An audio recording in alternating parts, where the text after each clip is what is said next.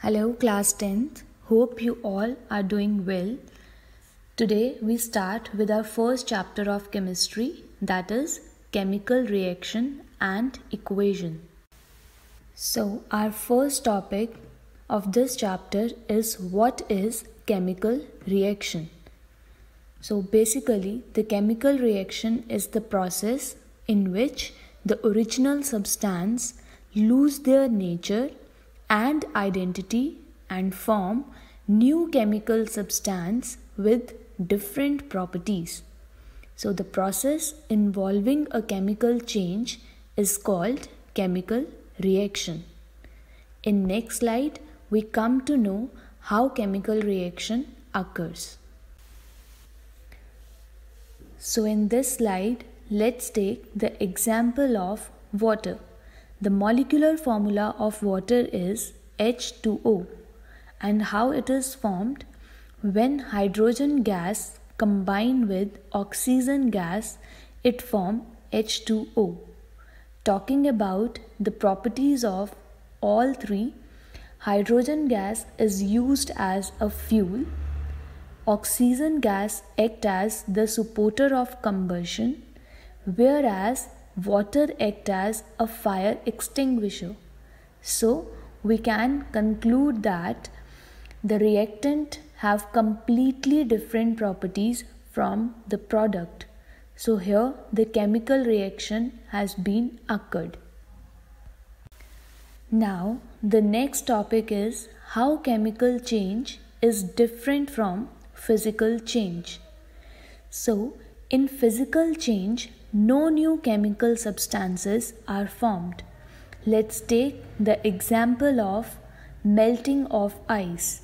In this image, you can also see that when the ice melts, there is no formation of new product. Another example is evaporation of water. Whereas in case of chemical change, a new substance is formed. For example, rusting of iron. Now, in this slide, we will come to know what are the factors which prove that chemical change has been occurred. The first factor is presence of a new color. So, the first property which shows that the chemical reaction occur is the change in color. The second property is the formation of a precipitates. Now what are precipitates? Precipitates are the insoluble substance in the solution. Now we will see how there is the change in color when the chemical reaction has been occurred. Let's take the example of iron nail. When iron nail is dipped in copper sulfate solution whose color is blue, when these two reactants combine with each other, they will form FeSO4, that is iron sulfate. You will see that the color of iron sulfate is green. So when the reactant iron nail and copper sulfate, which is of blue color, react with each other, a new substance is formed, that is iron sulfate, which possess completely different color. So the next factor which proves that the chemical change has been occurred is the release of heat or light. For example, burning of crackers. When you burn cracker, it liberates a large amount of heat and light, which proves that the chemical reaction has been occurred in it. The next factor which proves that the chemical change has been occurred is the production of gas or bubbles. For example, you can see here that I dip magnesium ribbon in hydrochloric acid. Magnesium color is silver, so when I dip the magnesium into hydrochloric acid, the hydrogen gas is evolved, and that gas can be seen in the form of bubbles. So here the reactant is solid magnesium metal, which is placed in the solution of hydrochloric acid, and you will see the bubbles in the test tube. The product formed after this reaction is hydrogen gas and magnesium chloride. Moving on to the next topic. The next topic is, what is chemical equation? So we can define it as a shorthand method of representing a chemical reaction in terms of symbols and formula of different reactants and products. Now we will learn about the word or the symbol equation. A chemical equation uses either words or symbols and formulas to describe the change that occurs during the chemical reaction. For example, in the preparation of water, we use hydrogen gas and oxygen gas. So the first equation here is a word equation. And if I formulate this equation, then this is known as formula equation or skeleton equation. So hydrogen gas is rewrite as H2, oxygen gas is rewrite as O2, and water is rewrite as H2O. So after writing the chemical equation, the next step is to maintain the law of conservation of mass, which means that the total number of reactant must be equal to the total number of products. As according to the law of conservation of mass, in a chemical reaction, the mass of the products always equal to the mass of the reactant. In other words, the mass is always conserved.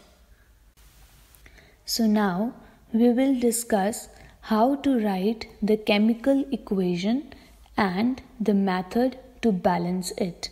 For example, the reaction of calcium with water. The first step is to write the word equation. So, calcium when react with water, it produces calcium hydroxide and hydrogen gas. So now we will rewrite it in the form of skeleton equation. The symbol of calcium is Ca.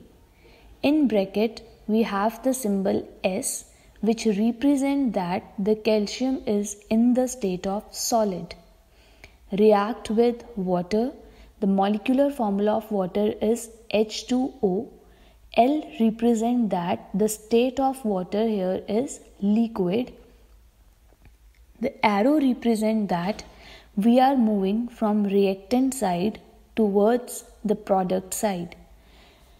The product formed is calcium hydroxide. The molecular formula of calcium hydroxide is CaOH twice plus hydrogen gas, that is H2. After completing this step, the next step is to balance the equation. We can balance the equation by using simple hit and trial method. One thing you always kept in your mind, that while balancing, the number you are going to add in the equation should always be placed at the very front side. For example, in the reaction which we discussed here, the number of reactants are calcium is equals to 1 in the reactant side, hydrogen 2 and oxygen 1. In right hand side we have 1 calcium, 2 oxygen, this 2 is multiplied. Hydrogen is equals to 4 because in calcium hydroxide we have 2 hydrogen and in hydrogen gas also we have 2 hydrogen. So 2 plus 2 it is equals to 4. So To balance this equation, first try by substituting 2 in front of water molecule. So if I add 2 in front of water molecule, then in reactant side we have 4 hydrogens and 2 oxygens. In right hand side also we have 4 hydrogens and 2 oxygens. So our chemical equation is now considered to be balanced. Let's discuss one more chemical equation example.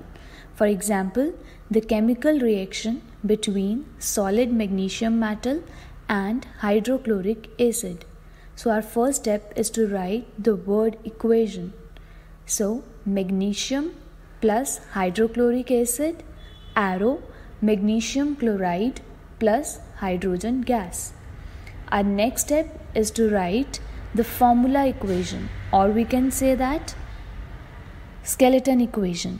So the symbol of magnesium is Mg plus hydrochloric acid molecular formula is HCl, magnesium chloride molecular formula is MgCl2, and hydrogen gas is symbolized as H2. Here notice that hydrogen is expressed in the formula equation as H2, as the pure hydrogen exists always in a diatomic form. Now you will need to know which element exists as the molecule while writing the chemical equation. Let's discuss some hints which help you while balancing the chemical equation. You may be able to treat polyatomic ion as a unit. For example, if in the reactant side you have nitrate ions, that is NO3 negative. If NO3 negative appear in the reactant and the product of the skeleton equation, then count the number of NO3 negative group rather than the number of nitrogen and oxygen atoms separately. So now let's discuss one more example, that is to balance the following equation, in which aluminium bromide react with chlorine gas to form aluminium chloride and bromine gas. So first step is to write the word equation, and the second step is to write the skeleton equation. So the formula of aluminium bromide is AlBr3. The S over here represent that we are taking this salt in the solid state. So when we pass chlorine gas from it, the products which are formed are aluminium chloride. The state of aluminium chloride here is solid and it releases bromine gas, that is Br2. Now the next step is to count the number of atoms in the reactant as well as in the product side. So the reactants that we have in our chemical equation is AlBr3 and the second reactant is Cl2. So in AlBr3, aluminiums are equals to 1, bromine is equals to 3 and chlorine is equals to 2. In product side, we have two products, AlCl3 and Br2, where aluminium is 1, chlorine is equals to 3 and bromine is equals to 2. So now, by using hit and trial method, balance the number of bromine atom by adding a coefficient of 2 in front of AlBr3 and a coefficient of 3 in front of bromine gas. Now count the number of atoms again. In reactant side, we are adding 2 in front of aluminium bromide. So now the number of aluminium in reactant side is equals to 2 and number of bromine is equals to number 6. Now the chlorine number will remain same as we are not going to add any number in front of it. In product side, I am adding 3 in front of bromine gas. So now in product side, the number of aluminium and chlorine remain same, whereas the number of bromine are 6. So now still our equation is not balanced. Now balance the number of aluminium atom by adding a coefficient of 2 in front of AlCl3, which is in the product side, and count the number of atoms again. Now we are adding 2 in front of AlCl3, so the number of aluminium in the product side is equals to 2 and chlorine is equals to 6. Now we are left with only one atom, that is chlorine, which is not balanced, as in reactant side the number of chlorine is equals to 2 and in product side the number of chlorine is equals to 6. So our next step is to balance the number of chlorine in both reactant and product side. Now to balance the number of chlorine atoms, we can add a coefficient of 3 in front of chlorine gas. So now if we add number 3 in front of chlorine in reactant side, we will get number of chlorine is equals to 6, which is equals to the number of chlorine in product side. So now our equation is 2 aluminium bromide react with 3 molecules of chlorine gas to form 2 molecules of aluminium chloride and 3 molecules of bromine gas. Now the equation is considered to be balanced, as number of aluminium in reactant side is equals to 2 and again in product side the number of aluminium is equals to 2. The number of bromine in both sides, that is in reactant and in product side, is 6 and chlorine in reactant and product side is 6. So now our equation is considered to be balanced. Hope you all learn about how to balance the chemical equations. Now just try these 3 reactions as your homework. Balance the following chemical equation. First, aluminium react with fluorine to form aluminium fluoride. Second, calcium react with water to form calcium hydroxide and hydrogen gas.